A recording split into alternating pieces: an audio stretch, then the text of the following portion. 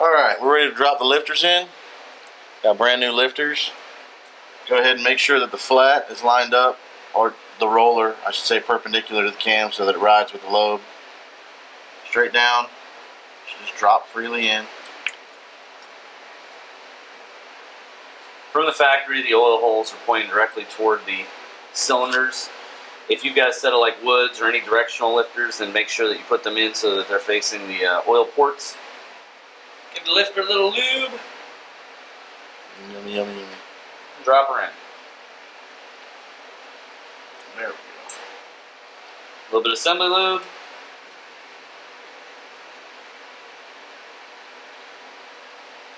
And drop right in. Make sure those flats are aligned, and then take your little dowel pin. I'm going to put a little bit of assembly lube on that as well.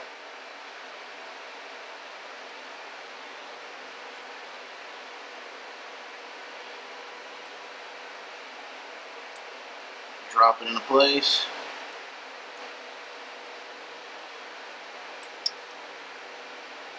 Kind of push your lifters down a little bit. Don't be alarmed, it won't go all the way down because it probably means the lobe of the cam is up right here, so that's why this won't go down any further. The tappet cover is going to go ahead and sit over top of that. I'm going to go ahead and get my gasket ready and just complete this side before we do the other side. Another way to easily tell which direction the gasket goes on, it's kind of, you know, odd shape, but these little tabs here are actually meant, I don't know why, they're not really hold downs, but they're meant to lay over top that rod, so that they should go on the outer side with those tabs laying over top of the rod. They have to not be in the way of the lifters. Yeah, otherwise they would be in the way of the lifters, and obviously that's not the way it's supposed to go. And here's the finished product of that quick wrinkle black job we did on the shitty chrome lifter covers. Same thing we did before with the rocker box cover, 2 bolts to hold our gasket in place.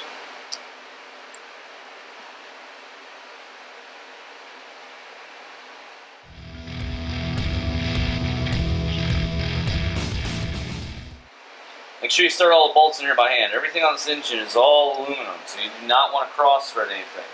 Start them all down by hand, make sure everything lines up nicely, and then you can start tightening them down.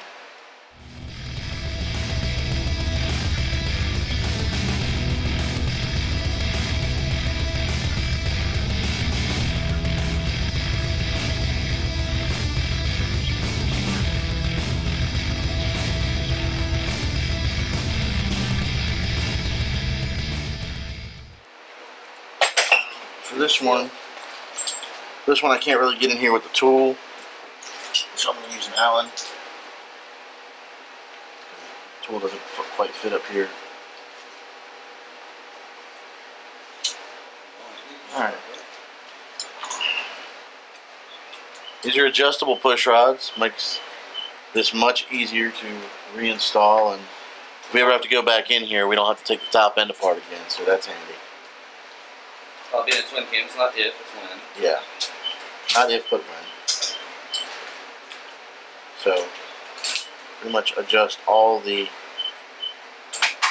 length out of them, which it looks like they come already pre-adjusted to their shortest setting. So you can fit them in there. I don't know about all of them, but the ones I bought here, they're just basically High Lift Johnson lifters and High Lift Johnson chromoly steel push rods. Nothing really super special, but you have an intake and an exhaust. I'm pretty sure any of you order are going to specify because they are different lengths, ever so slightly. The exhaust is going to be slightly longer. Okay. Note to the world of YouTube: if you cheap out and buy some just eBay off-the-shelf pushrod tubes, you're not going to get the entire pushrod tube, and you will have to use your old upper, which when compared to the new chrome goodness looks like crap. It really doesn't look what you. So if you order a set of S&S or they come complete, comp cams or any of those brands, they come complete with fully assembled pushrod tubes. Good to know. I wonder if that's something that just should come with it and didn't. I mean, what did the ad look like? Well, let's stop recording and determine that. Okay, and we're back after cleaning up our old pushrod tubes and top ends we had to use. Aluminum top end didn't come out too bad looking, but it's just aluminum. You won't see this part at all. Really impressed with the mean green little brass brush did the collar. Comparing that to the new tube blowers, I mean, looks good. Pretty good. So, oh, and we took the old rusted springs, also dipped them in some mean green, hit them with the brush to knock off all the loose rust, and then I coated them with some epoxy paint, baked them in the oven for about 20 minutes, 150 degrees. Not a real high temp paint, but just enough to fast cure it so we can put this back together. So, first you're going to reassemble your upper tube, which is going to consist of, let me go back. You've actually got 3 O-rings per tube. You're going to have the biggest O-ring is going to go on the bottom of your new tube. The smallest O-ring is going to go in the center. And the other O-ring is about the same diameter but fatter than the smaller O-ring is going to go on the top of your tube. So take the collar in your upper tube, put the collar in just like that with the open end, not the flanged end, facing down. Flanged end is going to go to the flanged end up here. Take your spring, slide your spring on. Get your washer, slide it on next, and then your smallest O-ring will go over that. When this all comes together, that O-ring is going to seat up against that right there with the spring being able to be pulled down. Tab. Yeah, your lock tab will cover the rest of the tube. Aluminum tube, and your push rod will be all seated inside. So you may as well push that down. Yeah, you're going to collapse it completely. Big O-ring on the bottom. Little fat O-ring on the top. Alright. Now this push rod tube is ready for a push rod. We'll go ahead and install the exhaust side first. Slide the push rod through the push rod tube. Slide it up in. Slide it in place. Make sure you feel it actually get. Yeah, there you go. You can feel the ball kind of seat itself. I mean, it might come back down, but you want to make sure that you're able to feel where it fits into the rocker. Well, all of that's going to be snapped up in place once you put the clip on, but you're not going to put the clip on until we get the actual pusher. So what you do is get the top of it into the cup in the rocker, and then start unscrewing that to come all the way down and touch the lifter. You got to unscrew the actual bottom, not just the. Take the nut all the way off? No, don't take the nut all the way off. That nut's just a lock nut. Okay. The whole centerpiece is threaded. Okie dokie. Let me just show you this. So look, your lock nut here is not what you're trying to spin. You're actually spinning the entire rod inside. See? So what we're gonna do is collapse this back down. What brand did you say these were? High-Low Jim or something like that? High-Lift Johnson. High-Lift Johnson. So you can see it's actually marked as exhaust.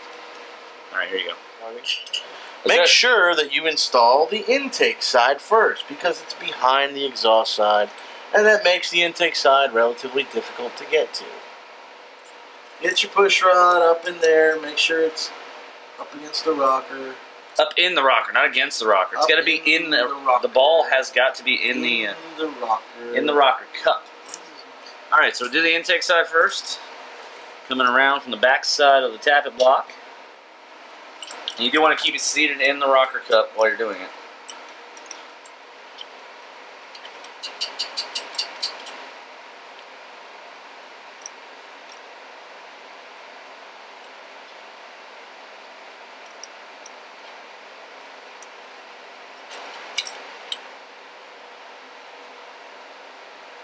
I just like the hair of playing them right now. That's fine.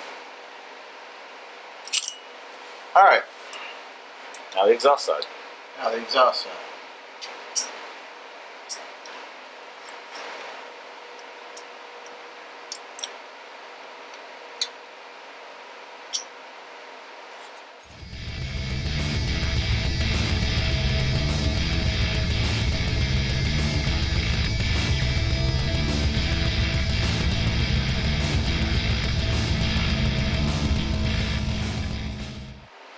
Something feels wrong with this one. Just check them, see what I've done so far. Alright, we're talking the exhaust. That is, feels like it's in the cut.